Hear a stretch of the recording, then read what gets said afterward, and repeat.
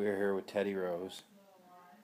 Teddie Rose is going to try and catch a string that is connected to a ceiling fan. Oh, he got that one down. Yep. Quite creative. Come on, Teddie Rose. Get up there and get that sucker. You want it. You know you do. He is stalking.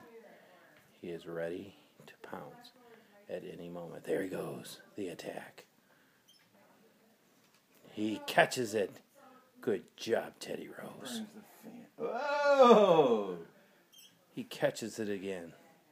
I'm hoping at one point he will just rip the fan right out of the ceiling, because that would just be funny.